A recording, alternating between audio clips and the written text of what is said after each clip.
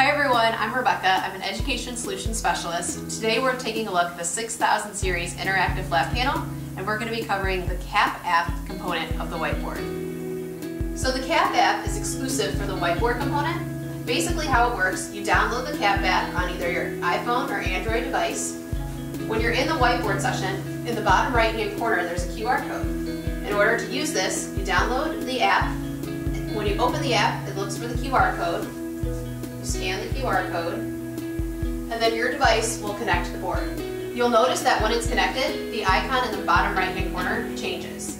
So basically how this works is anytime I annotate on my whiteboard, it shows up on my device.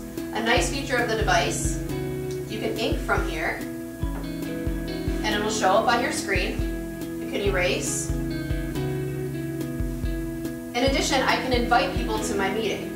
So I can click the little person icon with the plus sign, and I can share a link via email or text message to anyone, and they can connect to my meeting.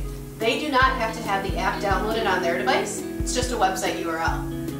An additional feature is you can take a picture of your whiteboard session and download and save it as a PDF. Thanks for tuning in. For more of our Quick Solutions videos, visit our website at cotg.com.